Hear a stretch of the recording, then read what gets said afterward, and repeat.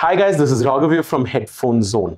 So you've bought your first serious sounding headphone or IEM, and now you're in the process of improving the sound quality from your entire setup. You're well and truly an audiophile in the journey of improving your sound quality. And one of the things that you've got to ask yourself is if you should upgrade the cables that came along with your IEM or your headphone to balanced cables.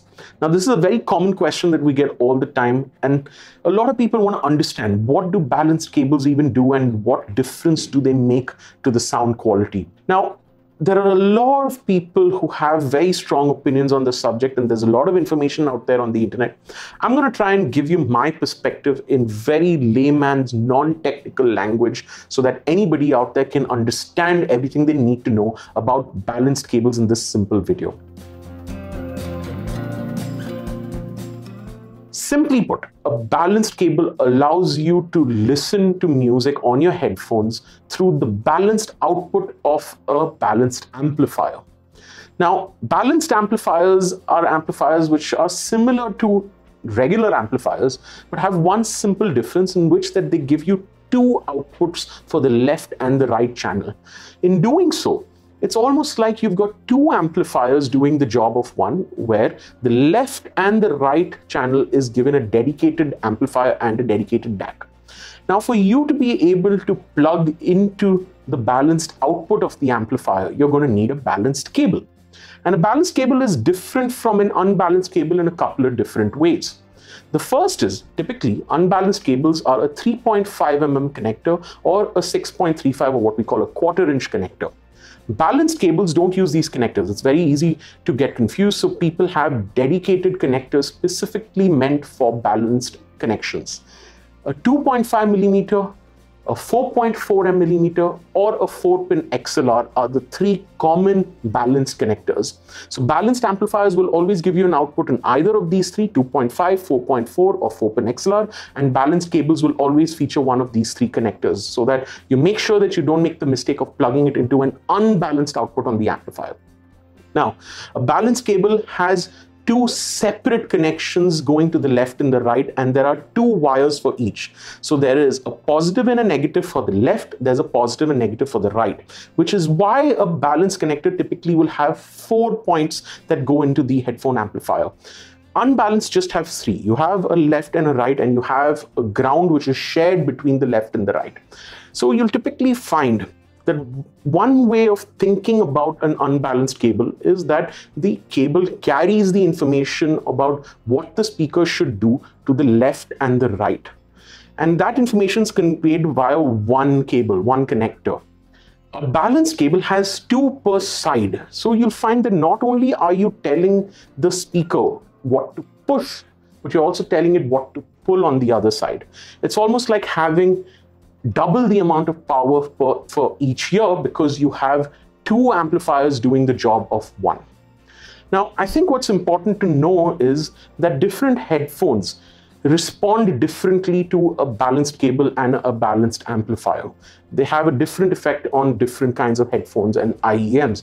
Some of them, they make a huge difference because these are speakers and drivers that benefit from the additional power that a balanced amplifier gives you, and some of them don't seem to make as much of a difference. But a general rule of thumb, I would say that there are 2 things that happen.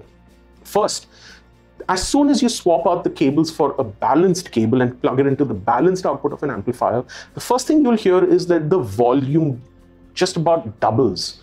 And that's because, of course, you've increased the amount of output power by having 2 amplifier circuits doing the job for the left and the right channel, so it sounds a lot louder. The first thing I tend to do is just turn down the volume by approximately half. Now, the additional power that you're giving these speakers, the first thing you're going to notice is that the bass sometimes can sound a lot fuller and a lot tighter. And this is generally as a result of the drivers getting that little extra oomph, that little extra power, so that they sound more intentful. It's not just playing the bass, it's playing the bass with precision. And I really like that effect, especially on IEMs, where a balanced cable can just add a little bit more detail, a little bit more resolution to the music you're listening to. And it's not the cable alone that does that, it's the ability to use the balanced output on the amplifier that makes that effect. The second thing that you're going to also notice alongside that is sometimes on full-size headphones at least, that the soundstage can sound a little bit wider. And this is usually as a result of the elimination of crosstalk. Crosstalk is a problem that you will see on unbalanced cables. What happens is that because the ground is being shared between the left and right channel, there's a little bit of disturbance and distortion that sometimes can get in the signal, but this is stuff that you will not hear on a regular basis. It's only when you eliminate that crosstalk by switching to a balanced cable do you even realize that it was there in the music to begin with. And now the soundstage can sound so much cleaner and as a result, sometimes a little wider. So I really like using balanced cables along with full-sized headphones, especially on amplifiers, which are quite nice and have a powerful balanced output, because left and right just sound so much more separated. Now, balanced cables, especially expensive ones, can come in a variety of different cable types and materials. You'll find that there are copper cables that sometimes can sound a little bit warm. So on bright headphones, it just balances out. You'll also find that there are silver cables which can sound very detailed and analytical on very, very dark or warm sounding headphones. They tend to balance them out.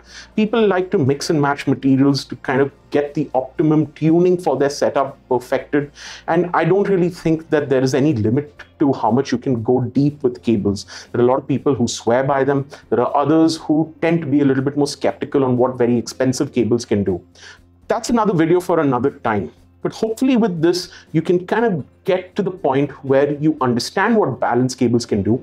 And my rule of thumb is usually a very simple one.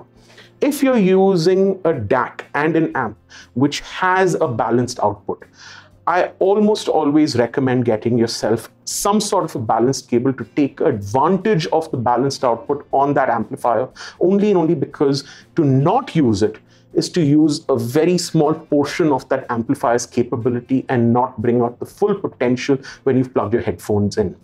If you've paid for it and you're using a nice balanced amplifier, the cable is a relatively small price to pay to be able to unlock the full potential of that. So I highly recommend that you consider getting yourself a balanced DAC and amp and a balanced cable to use it.